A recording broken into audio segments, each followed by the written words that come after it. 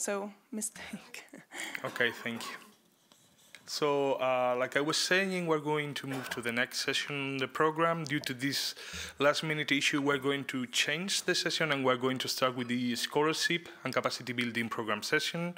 So for that, I would like to invite, as you know, I send you, sorry for the tons of emails I have been sending you over the last weeks, but there was one in which I was requesting those of you who wanted to show some of the activities you were doing in your countries and present here into the AGM. So there were 4 brave people that accepted to do that. So I would like to invite to the stage to Daniel, Nikita, Varda, and Christina now. So if you can just come up to the stage, please. And also, if it's possible now to have the headsets. Okay, good. So just as a little intro, oh, well, one thing before starting that, as Hans and Ananda said, please feel free to use for those of you who has Twitter, to use the hashtag MPE AGM 2018. I know I'm very handsome, but I don't want to see my picture there for the whole weekend, so just try to twist and post things, because when I went to the back of the room, I was a little bit scared just looking at me smiling. It was kind of weird, so please tweet and, yeah. Yeah, just sitting here, and also Christina, yeah. So, as I was saying, you know, we in MPE 2 years ago, we were thinking about how we could really do one of the main goals that we have in the DNA of our organization, which was basically helping you to build capacity, to develop your skills in order to support better the patients in your own countries. As you know, in our position as a European umbrella, sometimes it's difficult to have a direct impact on patients. We work sometimes working in fields such as access, research and development, which certainly has an impact for the broader community, but we are not so many in touch. And you are the ones who really, in your countries, are doing all a great work of supporting, informing, educating patients, and all these kinds of stuff. And for this reason, in 2016, we decided to develop this capacity building program, which mainly 2 aims. The first of them, as I said, was giving you some training on those topics that you find useful or beneficial for the myeloma community. And at the same time, even though our budget is limited, giving you a little economical support. So in these 2 years, we have been able to deliver above 20 grants, more than 60,000 euros, and you have been running some wonderful programs and activities in your own countries, which I think is great. And we're going to keep on doing that. But before, what we wanted to do today is to invite you, and in this case, these 4 brave advocates, to present the work they have been doing in their own countries to serve as an example, as an experience exchange. And also, just to let you know that this year we have opened again this program. We are providing 15 grants for those of you who has any kind of program that probably would like to run in your countries. I know some of you have already been granted. I know, Lisa, you have been run this wonderful initiative on the clinical trial search registry in Germany. Lucica, you were holding this panel with multiple stakeholders in Romania. So this is open for you, and just please feel free to apply for a grant and for the training, because we will be happy to support you in any manner that we can. And being said that, I'm going to give the floor to these four friends and advocates to explain what they have been doing in the countries. So first of all, I would like to introduce Daniel, who is going to talk us about the project, the name of the game that they have been running in the Amyloidosis Israel organization. So please, the floor is yours. Hello, everybody. I already said my name is Daniel Dreamer, and I'm the chair of the Amyloidosis Israel Association. I myself also an amyloidosis patient for 9 years. We represent about 80 patients of amyloidosis, both AL and familial amyloidosis in Israel. So it's a real pleasure to stand in front of you and talk about our organization. And I will start with a kind of metaphor.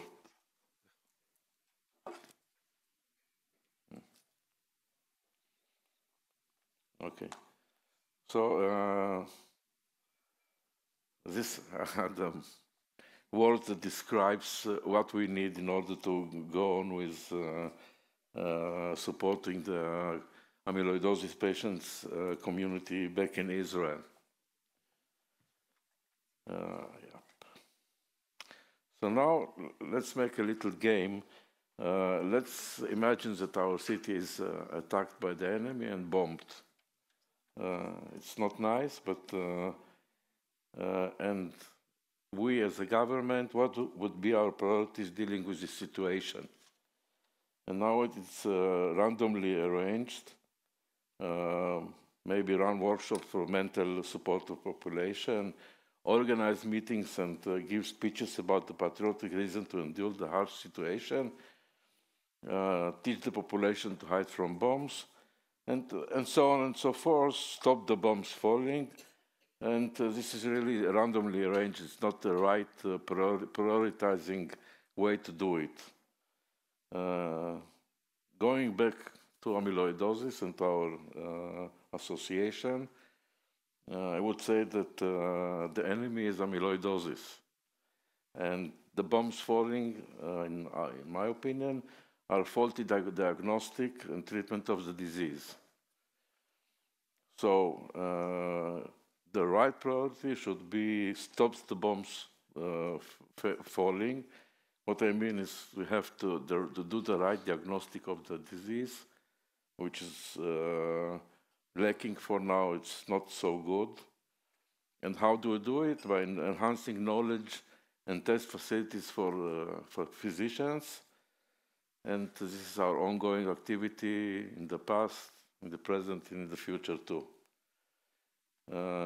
Teach the population hide from bombs means teach patients to be proactive in dealing with the disease. Somebody talked about it a couple of minutes ago. It means that because it's such a rare disease, if people are not caring about themselves and keeping track of all their tests and asking the right question, it is not good. I mean, it's not enough a good doctor, but the patient should be his own advocate. We're running workshops for mental support of the patients, trying to have as many drugs for amyloidosis paid by the medical insurance. Yeah, teach patients to see the half-full glass instead of the half-empty glass, which is very important to be optimistic and not have only bad thoughts. Yep.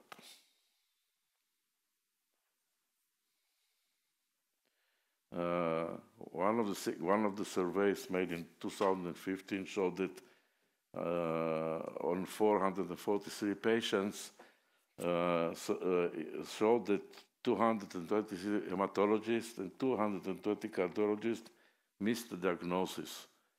So each patient had to go through at least 4 MDs to get the right diagnosis, which is a very bad statistics. So let's go to the basic assumption of our organization. The rarer disease is, the fewer physicians who can diagnose it or treat it. It's a matter of practice, and if you don't see a large number of patients, then really a physician doesn't have an exact procedure how to deal with every patient, because every patient is different from another patient.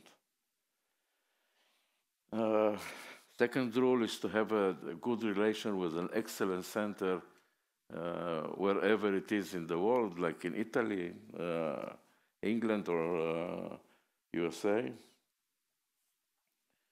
We keep in touch with most of the physicians in MDs dealing with the disease in Israel, trying to help them to give them more knowledge about the disease, and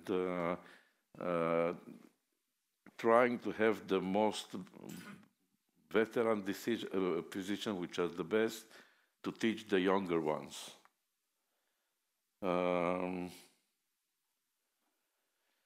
Trying to also to connect the physicians in Israel to excellent centers where they have much more experience, like the center in Italy, which sees about 2,000 or 3,000 patients a year, and in Israel, the most experienced center maybe has 20 or 30 patients per year. And try to create a forum of MDs that will talk together like every month or two and discuss only about the disease.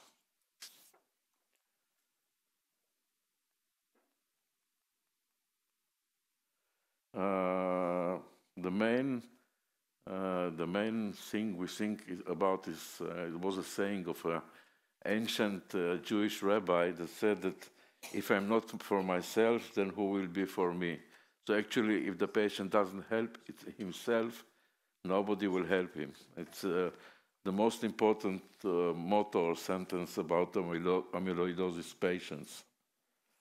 I think that everyone, okay, at least one member of the, or two members of the organization should learn the disease in depth and to be an advisor for all other patients, whoever calls, and give him the right advice, but it doesn't mean that the patients themselves don't have to learn about as much as possible about the disease. They have to keep track of all the results because the doctors don't have the time to track. I mean, they are tracking the results, but not looking at them. So patients should have to see all the results and see if the numbers in the critical tests are going up or down, and talking to the MDs. Also, patients have to be very assertive in meetings with MDs and ask the right questions, and even argue if necessary.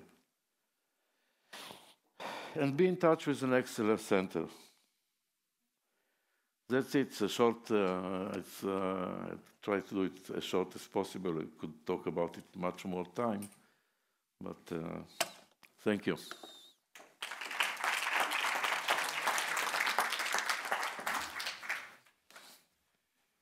Thanks, Daniel.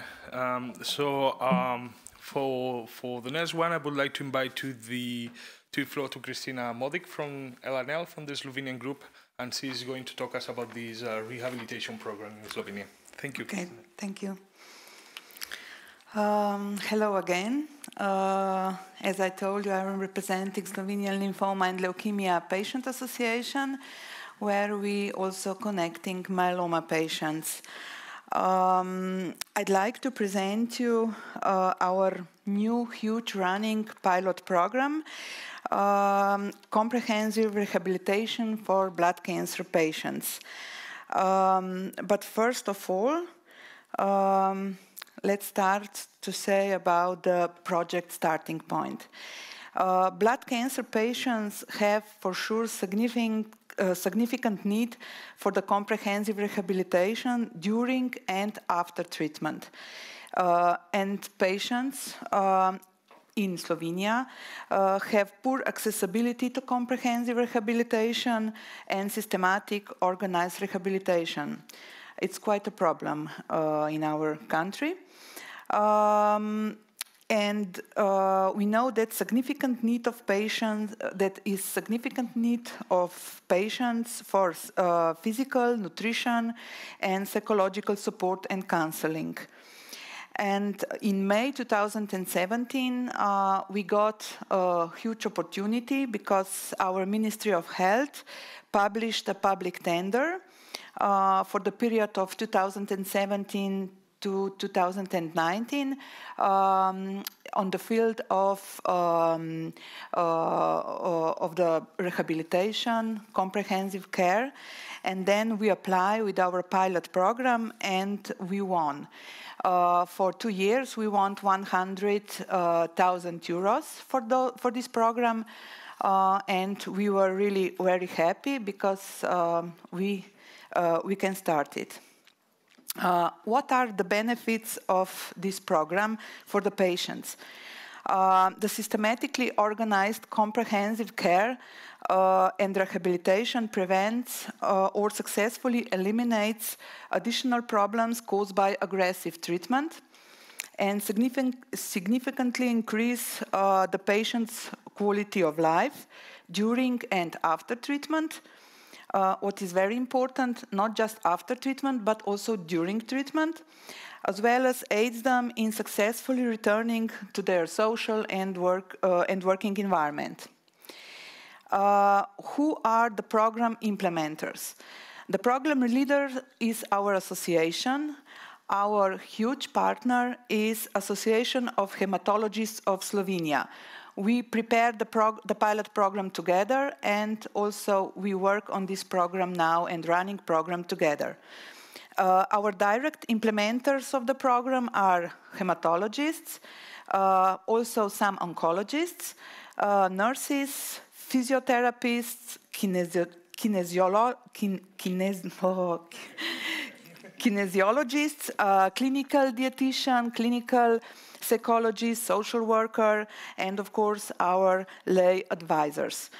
The program, as I said, is co-financed by the Ministry of Health and by the pharma companies, and as you will see further on, we are starting with huge campaign, awareness campaign and fundraising campaign in Slovenia, and we will ask also our public to help us with this pilot program. Who can join the program? The program can join patients with certain types of blood cancer who are in the process of active treatment. Those are patients with myeloma, lymphoma, CLL, and AML, and patients after the transplantation of the bone marrow transplantation. Each patient stays in the program for 6 months. And right now, from October till now, we have 27 patients involved in the program, and 13 of those are patients with myeloma. Every Monday, 2 new patients joined the program, and of course 1 or 2 left the program because they finished the program. What are the program goals? One goal is empowerment of 120 patients in the period of 2 years, better outcome of the treatment of those patients, faster recovery, better quality of life of the patients, and making it easier to return to the social and working environment. And of course, less sick leaves due to the treatment consequences when they get back to the work. The program consists 3 modules. One is a physical module. It means that patients go and have a regular physical group exercising with physiotherapist or kinesiologist. It depends on the from patient to patient. They have also exercise at home every day and make and record everything. Then we have nutrition module. It means assessment of the nutritional status of each patient, and patient get a nutrition plan with ongoing monitoring. So everything is monitoring from time to time. And then we have a psychosocial module. It means assessment of psychosocial status. Patients have tests and conversation with clinical psychologist, and then patient join a support group. We also have some other forums of counseling for patients to support all 3 modules. It means that we have regular monthly group consultations with experts, some kind of workshops on the topic of the nutrition, physical activities, psychosocial status, and of course also the management of the problems which are caused by treatment or recovery. And then patients can get also individual consultations with experts if they need it. and consultation with our program coordinator, who is my colleague Brina. She is, I can say, lead this program and coordinate this program, and if you will have any questions, you can give it to me and also to my colleague Brina. What are all activities for one patient? They have to be very active. They have to follow the instruction of the clinical dietitian regarding diet. They have to visit physical group exercise once a week, and of course they have to exercise at home every day. They have to visit workshops with experts, and then they have to visit a group consultation with a psychologist once a month. And what is very important, they have to keep a diary and record all the observations. You can see our diary here on the picture. And on the picture, you can see a small group of our patients on their when they have their exercising. If necessary, they make, as I said, they make individual consultation with experts, and they keep in regular contact with our coordinator, Brina. To make some conclusions, comprehensive rehabilitation for patients with blood cancer is extremely needed and has a great value to treatment outcomes and patients' quality of life. Comprehensive rehabilitation is currently available only in Slovenia, is available only for limited number of patients with specific blood cancer types under the pilot program. And we expect that the results of the pilot program will demonstrate the importance and need of rehabilitation for the patients and for the treatment outcome and quality of life of the patients, and quicker return to work and environment. And when the pilot program finished, we will strive for availability of this program also for all patients with blood cancer in the whole Slovenia, and finally also for all patients with cancer in Slovenia. And as I told you, we would like to support our pilot program to be effective and to give really good results. And we need some more money. So in May, we are starting with huge awareness campaign and fundraising campaign in Slovenia, Back to Life. And we asking our public, Slovenian public, to help patients with blood cancers back to life. And we'll ask them to give €5 for this program. And we are sure that we will have success, and we will reach all of our goals of our program. This is working. This is not a final version, but I can show it with you. And this is a man who would like to have his life back with his family, and I think that we will have a good success also with the campaign and with the program. So thank you very much.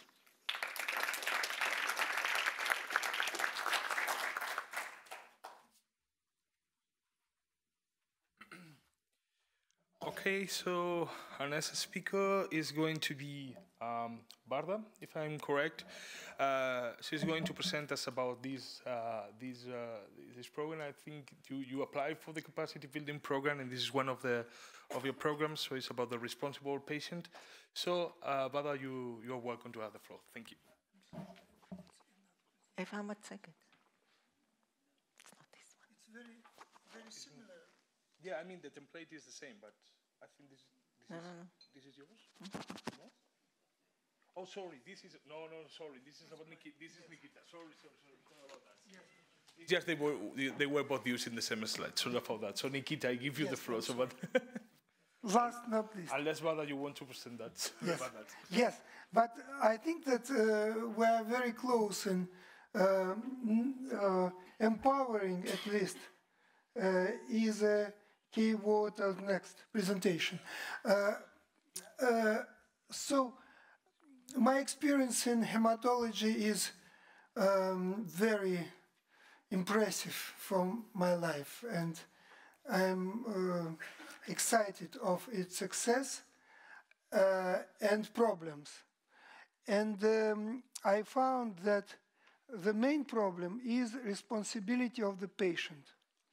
There is no other way to empower patient than to give them understanding that they have to do not only their life by themselves, but also their medical records. They have to take in their hands medical records, and there is no reason to sacrifice medical doctor mission. It's simple human behavior to use reasonable intellectual algorithm, as it named now, to fulfill case history. And we have to inspire person to be partner in this work. In Russia, during my practice, we have dramatic period of losing paper medical records, and to enter in dramatic period of mixed documentation, both in paper and in electron. It makes situation much more difficult. And now I told you that we have a lawyer with me. Doctors doesn't want to write to fulfill medical records because they afraid to have problem with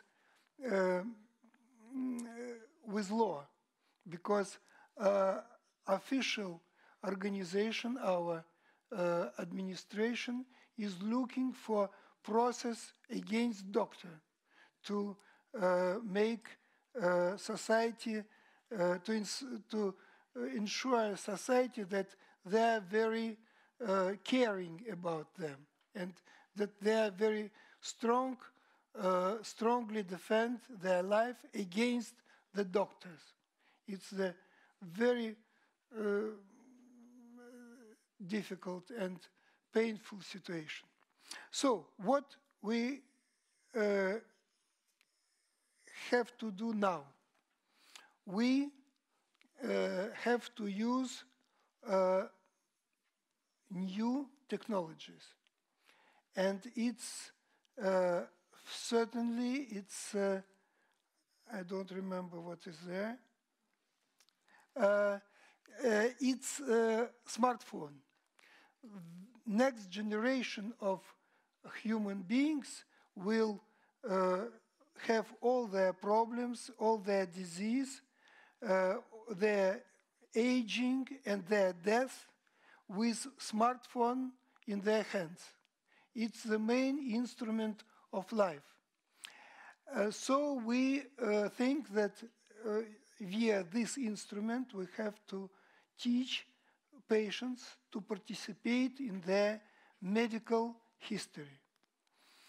And the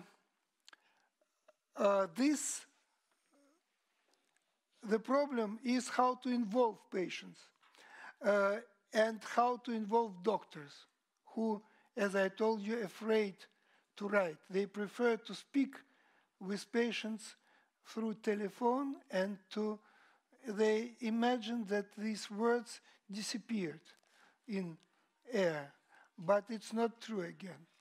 So we started with most prospective patient, as we thought, with diabetic patient and with pregnant women. This group are younger, and they expect to be interested in monitoring their vital sign of disease. but it's also not very simple. So I think that though we have not very successful history with with patients of my hospital of National Center of Hematology, that now we should return to them and try to inspire serious but already using computer equipment patient with myeloma to follow and monitoring their own vital signs, which is protein level and immunochemistry of serum and urine. It's very important and clear signs, and misdiagnostic, which we discuss, is the reason happens because doctors not recognize the high level of blood of protein in urine as reason for immunochemistry. In Russia, still we have the only high-level laboratory in our center. It all happened in my eyes. Then great scientist Abelev, the person who opened the first cancer-specific protein, alpha-fetoprotein, he created for us the technique of immunochemistry, concentration of myeloma specific proteins. And now it's work, but it's the only laboratory in the country. So the problem is how to involve patients. I think that it's one of the main problem of all patient organization. It's the instrument we can give to any person, because to write text is the most human behavior in the world. We have one independent journalist in Russia, Dmitry Bykov. He's very aggressive for government and very reactive to events, but he also create eternal phrase, I think. He wrote, "The God created human being to have something to read." You understand? All the text in the world, except DNA, written by a human being. And God is interesting. So I think that now our main goal is to present to God our medical records. Please help us. So I'll be happy to send you all my text, but you see that I told you practically all what have been written here. And this instrument also have, you see about, I think that I didn't, this is our classic picture we did on Excel 20 years ago.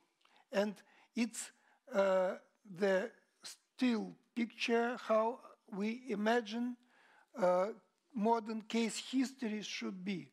So we, as a Google map, we should have all data integrated in one vision, and doctor and patients should recognize situation by recognition of picture, image of disease. So I'll send you the modern picture. They are not so beautiful, but they have automatic monitoring of blood sugar, of pulse, of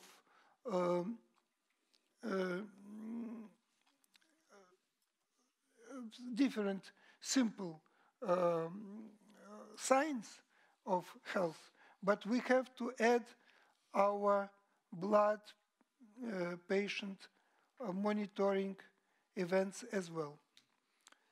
So please do it for your patients, for your people, for your friends, and for yourself. You have to understand that now the only creature who will take care about your all lifelong medical history is you. I can tell that such behavior possible because in my experience there is great doctors who takes care of their patient during all their life, during all their disease. It was possible in previous stage of human culture.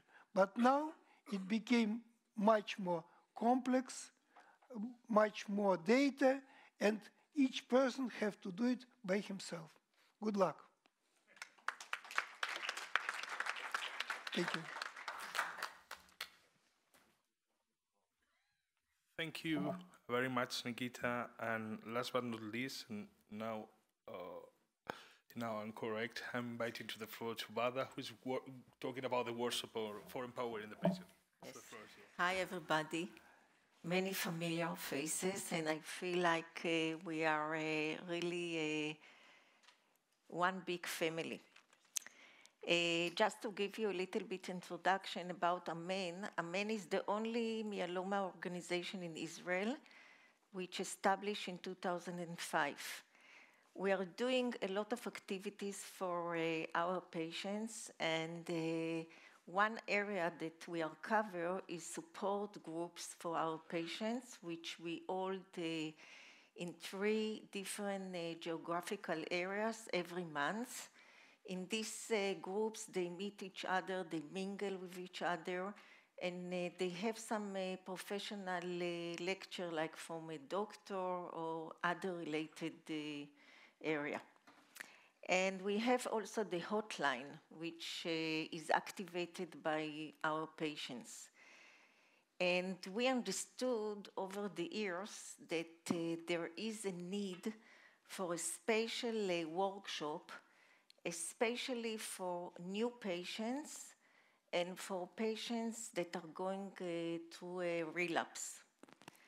And we decided that we will establish a special workshop for them because we have a limited budget. We identify some members from our patients which went through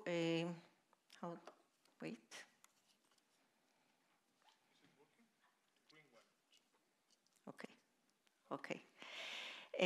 The facilitators, as I said, are many staff members that went to a seminar. And this seminar was based on a WCC model. It's an integrative intervention model that talks about the family medical approach, the practice approach, and the approach developed by wellness community. We established a special workshop which is for patients and their caregivers. Also, caregivers are coming for this workshop. We have about a group, each seminar is for about 14 to 16 people.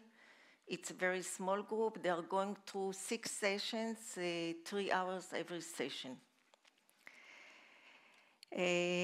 We publish, the publication of this workshop, it's through our Facebook group, through a website, through emails.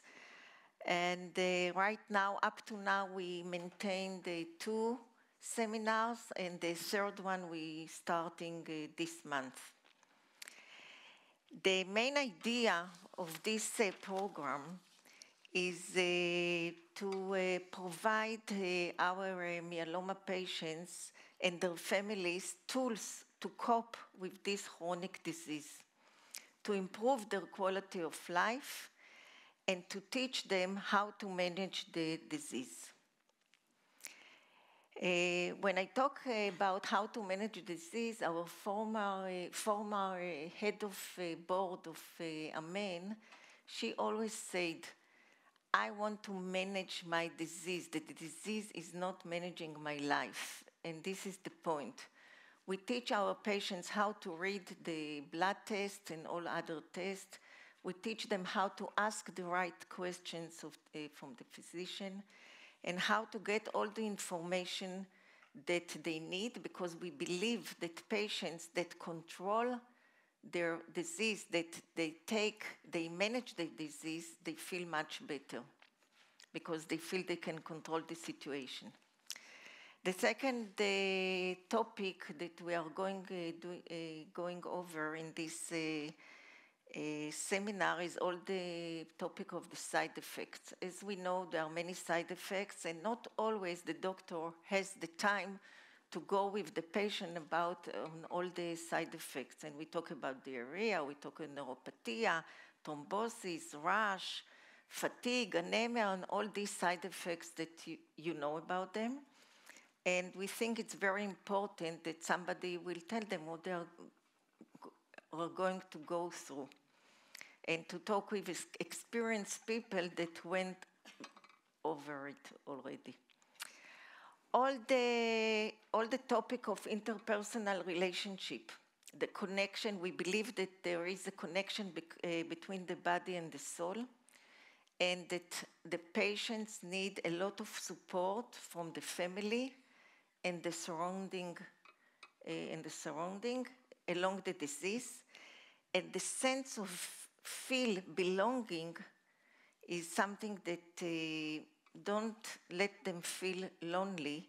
And we believe that all the activities that they should continue alongside the disease. Another topic is the relationship with the workforce. This is a very, this topic is relevant for people which are in their 30s, 40s, 50s, and it's very important topic. In Israel, we have an NGO which is called Caregivers, and one of the missions is to go to different workplaces and talk with the people there, and build a special program not only for the patients but also for the caregivers. We believe that our patients need to make their boss a partner for their disease in order to be able to build a new routine and to continue to work, which is very important. The other topic is all the relationship with the kids, how to tell the kids, how to deal with their parents, how to deal with your body, which is another topic that this seminar is dealing with. And all the area of nutrition, sport, hobbies, and other activities that the patient should do in order to go back to kind of routine. Now, the outcomes. We already had like about, I guess, 30 people that went to this seminar, and what they told us that there is a significant change in their mental state once they began to take control of their disease and they learned how to cope with this chronic situation, and they helped themselves to go to a new routine, they felt much better.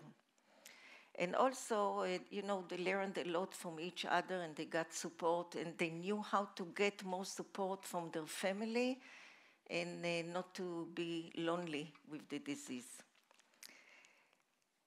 The next actions, we are going to hold 3 seminars each year in different geographical areas. We want to make meetings of those that graduated from this program, to meet with them once in a quarter. We understand today that we have to hold separate meetings for caregivers, and this is our next mission, to have some seminars, separate seminars for caregivers.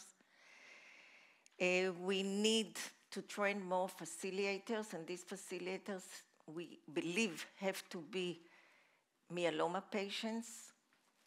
And that's what we do right now. We try to identify more volunteers to lead this and other activities. Just some pictures. Here you see Shlomit. Shlomit is one of our facilitators. And Shoshi, she's also from our board. And these two people, after the session, made themselves new shirts. As you see, multiple myeloma, love, win, believe, faith, courage, all these words. Thanks.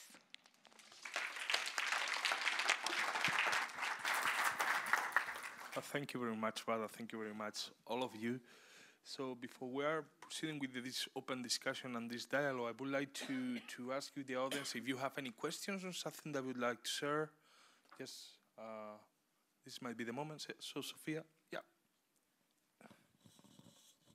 Hello, Varda, I have a question for you. Why did you decide to split between myeloma patients and caregivers? What was the need to do two different meetings? Or I didn't understand well? No. Yeah, you understood correctly. In this empowerment seminar, we invite also caregivers, but we understood that we need to do separate meetings. Another doesn't connect to this seminar for caregivers, because caregivers cannot talk about all these issues, all the issues next to the patients, and they believe that they need different sessions.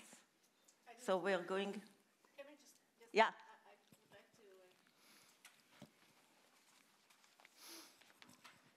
Caregivers told us that they feel they can't talk about their own difficulties in front of the patients. Yes.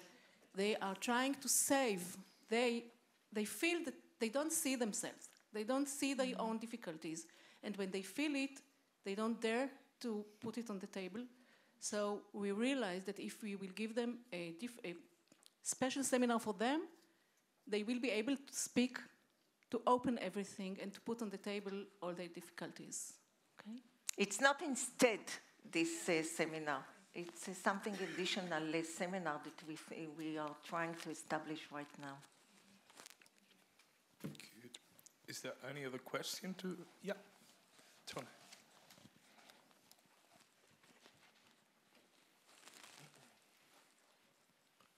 It was really wonderful to hear the presentations, and I'm very happy to see that so much is going on when it comes to cancer rehabilitation in the blood field, because there is a huge need. And I was curious, Christina, about your experience, because you mixed several diagnoses, some that might be chronic and some that are curable.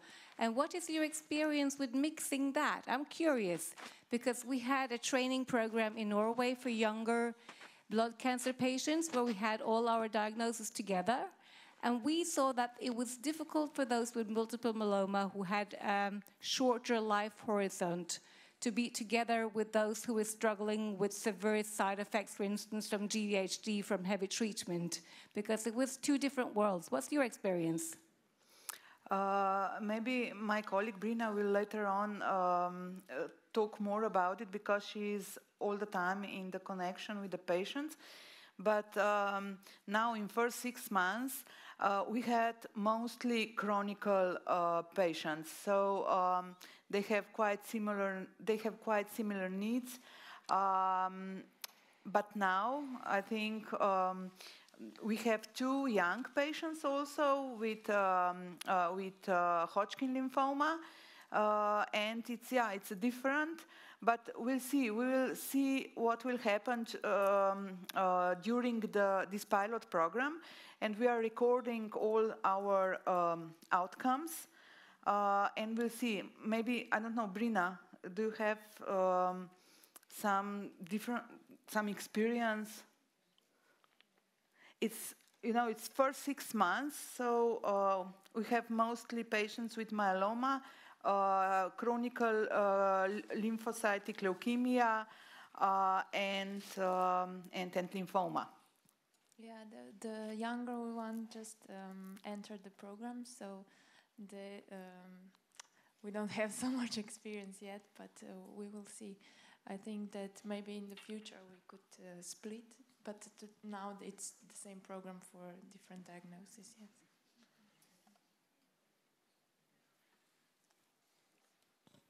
Any more questions in the room? Oh, yeah.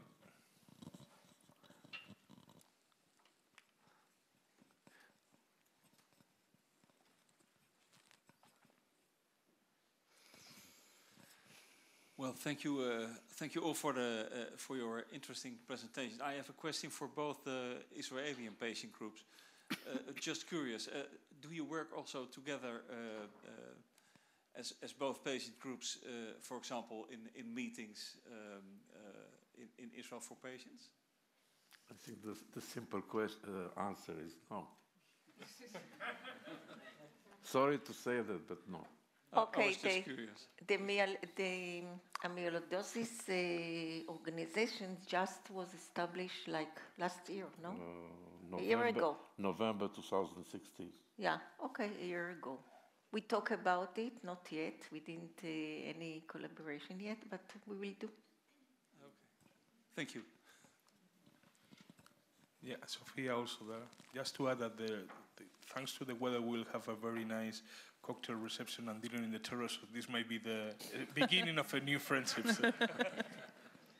At last, Christina, I think your program is fabulous, and it's one of the issues that our newborn association is dealing with. It's the back to life problem. So I'm really thrilled with everything that you have presented. And I didn't really get if this Back to Life campaign, fundraising campaign, you have already done it or you're preparing it, the fundraising? We will start in May. In May? Yes, in the middle of the May. Can you explain a little more about how you're going to address, who are you going to address this fundraising campaign, which is amazing because you're not addressing for a certain disease, you're just going to address for back to life in cancer, which is something really amazing.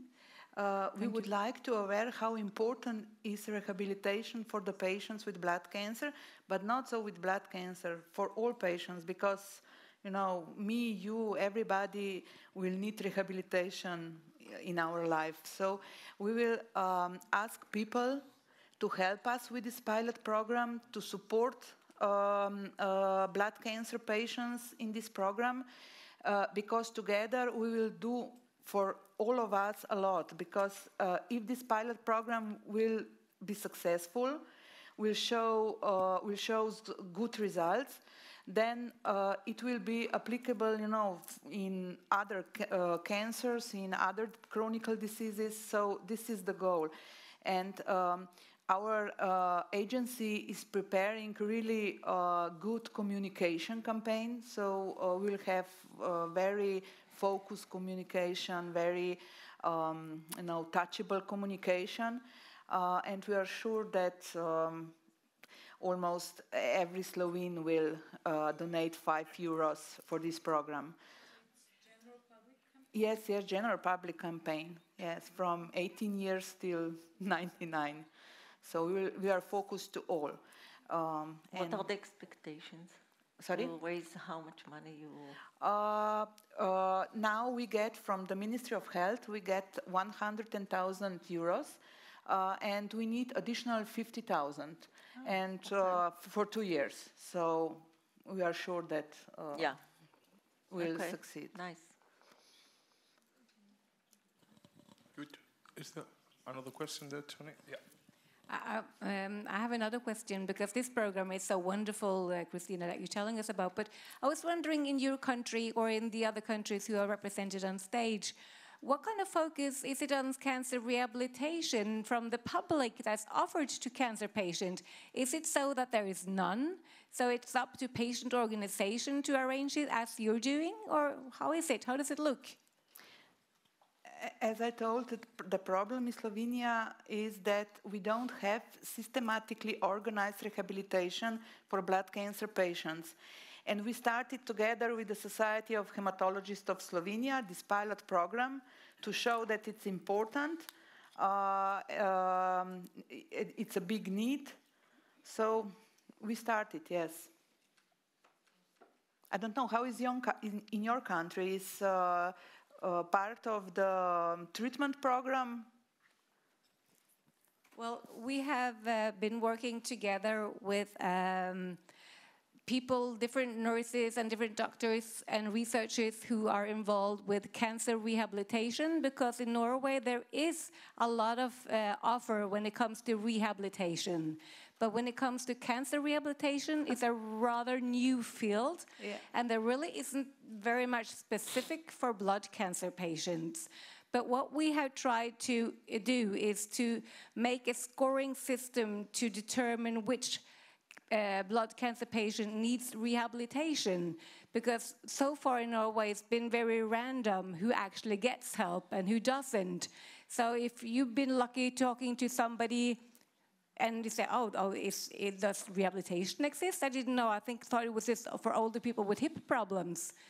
So that means that the word is out there, but there is no systematic. So we try to bring systematic, and there is no research going on at the largest hospital in Oslo. And also we hope that this this tool to sort of determine who needs rehabilitation will put a pressure on the governments to say that we really need to build up, we need special care for these patients, because the treatment is so heavy and it takes such a long time for people to return back to normal life. And also you could save money, a lot of studies have shown, giving people rehabilitation, because they come earlier to work, and people who are old, who doesn't go back to work, they could be more self-sufficient back home, so they don't need that much public help anymore. Yes, you're right. Sophia, no problem, that's good. To you, Christina, sorry.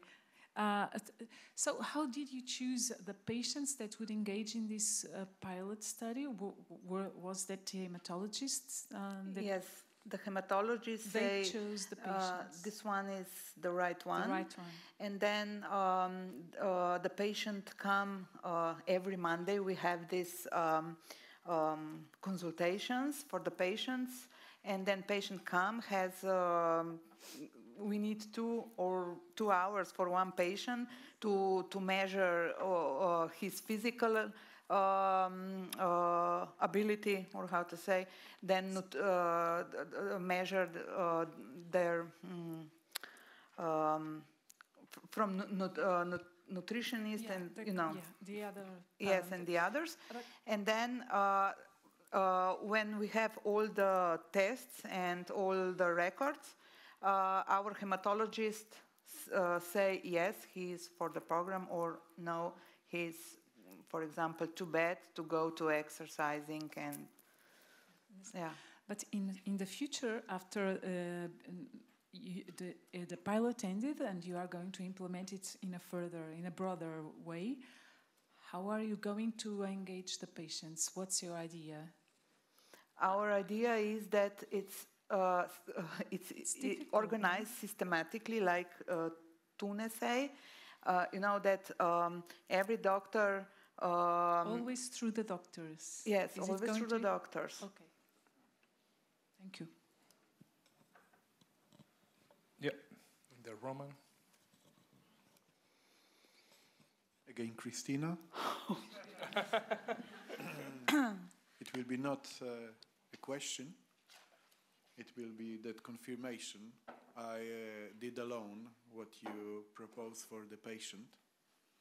And my doctor, I am so happy, saw this necessity to force patient to work, as you said, that you have to take care about you as a first person.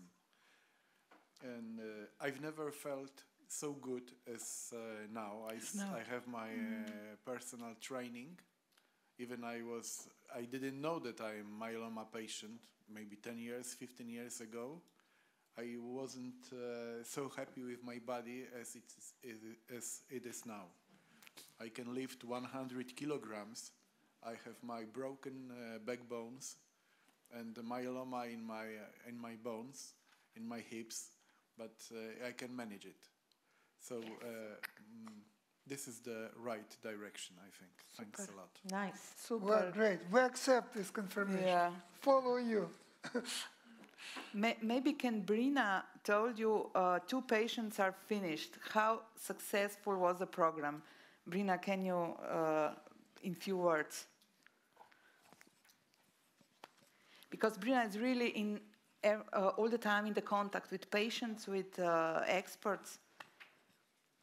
Yeah, the 2 patients that already finished the program, they showed increase in hand grip, in length, in every measurable numbers from physiatric tests, and they really felt better. They said they had better quality of life, and also the psychological tests were better. And one of the patients finished the program as he finished the treatment, but still got better results. So it was really, it really showed that the program is effective, I think. And everything is evidence-based. We measured everything, so it's not just I feel good. So yeah, we really wanted to have these tests in the beginning and in the end, so we can really show the difference ministry and the founders that it's really effective. Yes, with the comparison from the beginning and at the end. Good. Oh yeah, Biba. It's Biba. I'm sorry for Anna because she's rushing.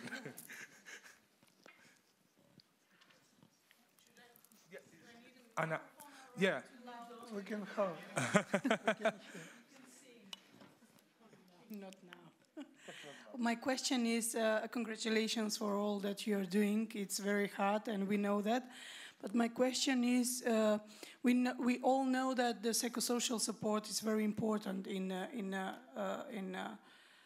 a cure. But are you struggling, each of you in your country, with the access to new treatments? Because we can support we can give psychosocial support to the patient, but the first thing is treatment. In Macedonia, we are struggling with the new treatment, access to treatments. So, I mean, we can work, and we are working on psychosocial support, but my question is how you manage that in your countries. I think it's a different topic that the MPE plans to talk about it later, but we didn't talk here about access to drugs because it's a big, another area of all, but we talk about all the other things that we can do next or besides the treatment itself. That was the... I think everybody has a problem to access, and we're doing a lot of activities. I know that we in Israel plan to show you what we do as far as access to treatment, but it will be, I think, only tomorrow. I can say for Slovenia, we don't have any problems till now with the access to new treatments. We are up to date, and that's why we can prepare such projects. We are upgrading comprehensive care, rehabilitation, because we don't have problems with access to treatment. So we are happy, and hopefully it will stay like this for a long time. About Russia, we're not happy, but I can say the story of access for new treatment, because my chief was director of the National Center and leader of the hematology when Glivec arose. You know, it's the first drug for new treatment. For Glivec. For CML, yes. And he accepted from the company drug for 150 patients. And then companies say, well, it's time to pay. And my chief called to Minister of Health and say, hey, brother, you have problem. You can't execute these people. You should kill them. To put them in prison, it's not enough, because to stop treatment is the death. So please, take care. And Minister of Health, it was such person, Zurabov, it was first Minister of Health, not physician in Russia. He was good enough to accept this proposal. And next step was with factor 8 for hemophilia patients. It was very expensive as well, treatment. And also my chief sent patients to parliament and say they will climb on their broken legs to you if you will not support the program.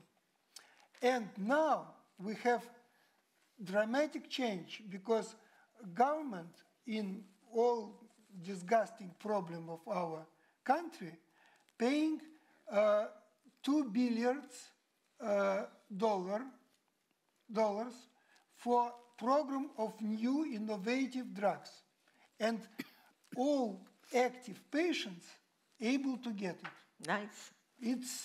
It's very strange, and it's story of single patient or single person who forced it, and then groups of course, pharmacy supported, and patient organization. It's great story.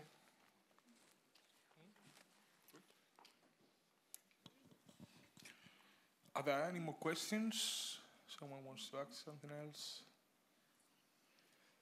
Okay, so I will then make one, well, maybe first to you, but it's open to everyone. As I was saying this, first of all, I am quite amazed about the great activities that you are developing. I know that some of you are also working in some very good activities.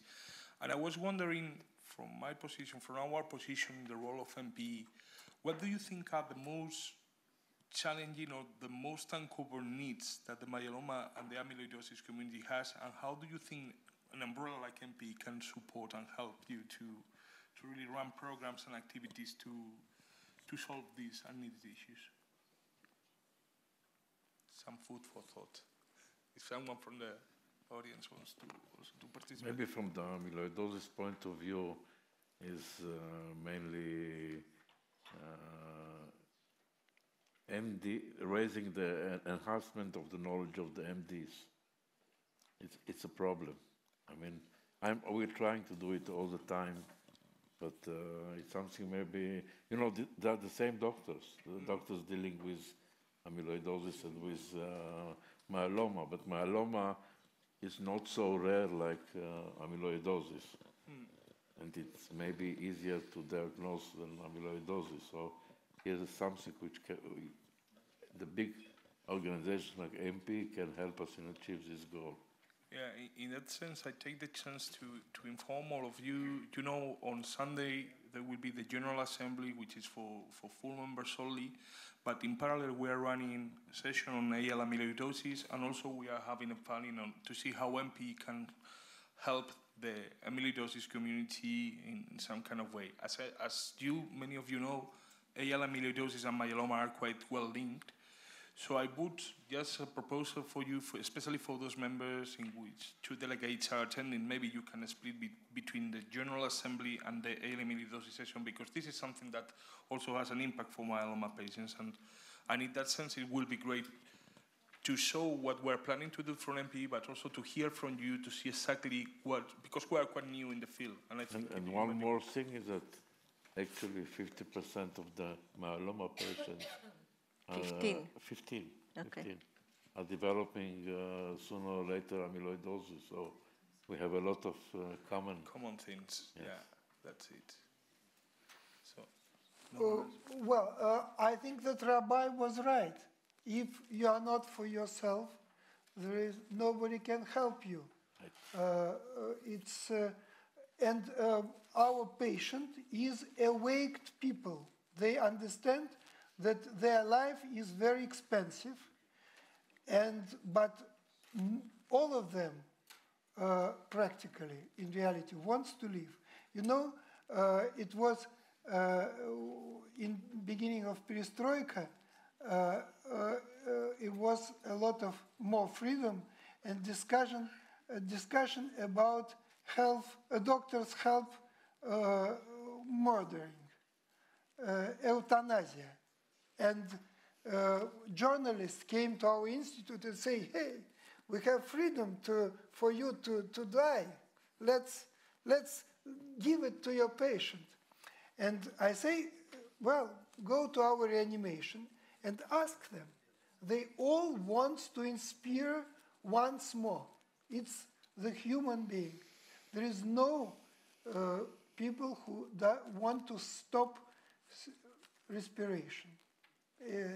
In reality, it's so done. So I think that we have to help people to continue. It's our mission. Thank you. Is there any other final remark before closing the session? Hans. Hans, yeah. Yeah.